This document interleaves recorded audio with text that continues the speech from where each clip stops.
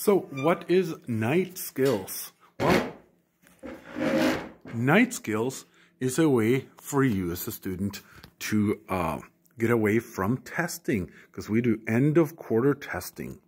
But if you don't like tests, you can at any time enter these night skills, and the quarter that you enter any levels, the quarter you enter, you don't have to do the test.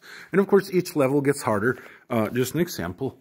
So level 1, you have to, if you play a wind instrument, you have to play a concert B flat major scale at 100 beats per minute, and then play 8 measures from a sheet called the finals sheet.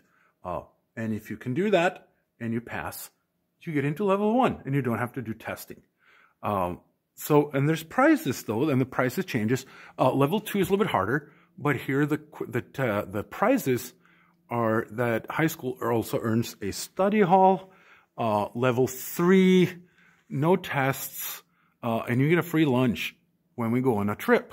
Level 4, you don't do any end of semester or testing. You get 50% off our next trip. And then if you get to level 5, which no one has yet, you are exempt from all and any future tests.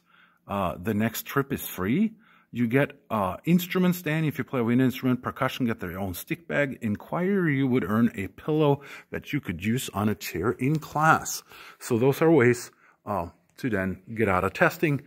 And level 3 example is, for example, wind players now have to play concert B flat using 8th notes at 100 beats per minute, and concert E flat major and concert F major, and then you do variation 2 from the final sheet. So for each level, there's there's more to do and it's more difficult.